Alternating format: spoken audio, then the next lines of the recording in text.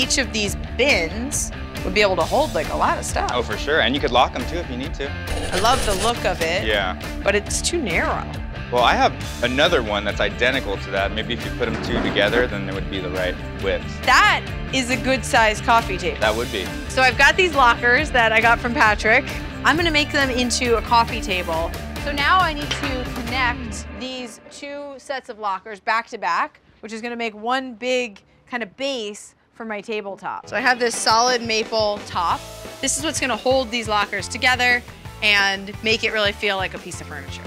So I'm using this construction adhesive because I don't want this tabletop to ever come off. This has gotta be really, really sturdy. How's it look?